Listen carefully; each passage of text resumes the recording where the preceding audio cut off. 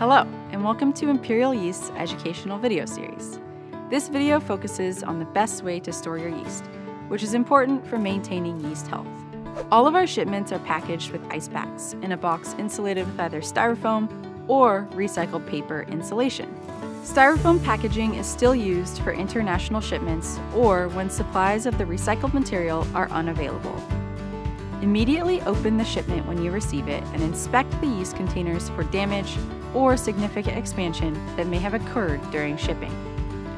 If you have received a shipment with our recycled paper insulation, simply lift up the top layer of the insulation and take out the yeast containers.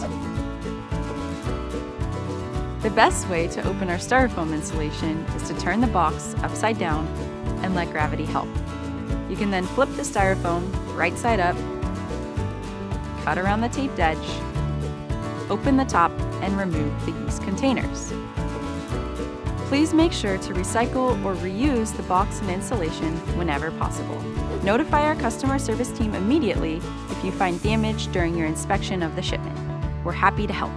Once you've inspected the items, immediately place the yeast container in a cooler to keep it cold until use. It's best to use the yeast within 2 weeks, so we recommend pitching as soon as possible.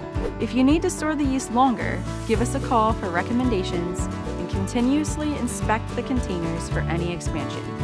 There is no need to worry if the containers expand. The yeast is okay, but you will need to release the pressure sooner rather than later. You can do so by unscrewing the cap and aseptically piercing the seal before recapping and placing the container back in a cold storage area. You can now go about your brew day assured with the knowledge that your yeast is secure and healthy. Happy brewing!